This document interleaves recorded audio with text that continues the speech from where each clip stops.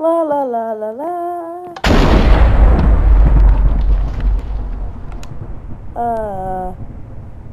Okay, let's do that. Oh man, what's going on?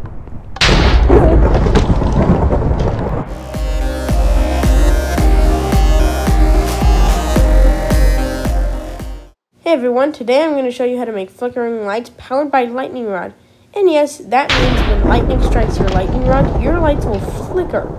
So, let's get into it. First of all, I gotta show you.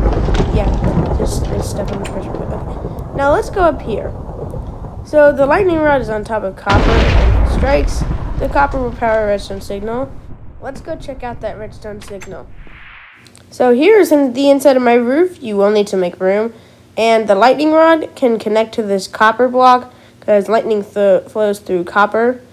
And then the lightning will activate this redstone, creating a redstone signal.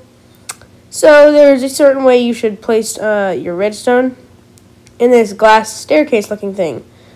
I recommend glass because it's not a solid block, letting redstone flow through it.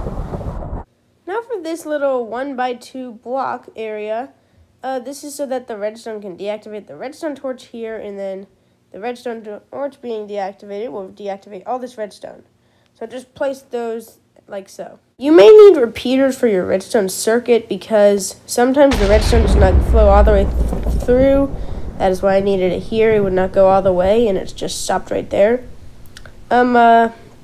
So yeah, this is what it would look like when lightning strikes. That strike will deactivate this redstone torch and deactivating the rest of the redstone in my roof.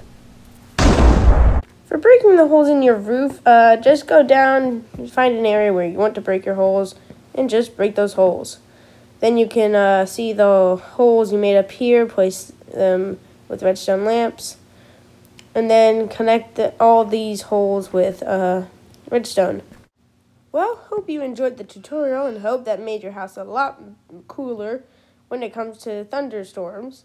Don't forget to like and subscribe and leave a comment down below on how this helped your house.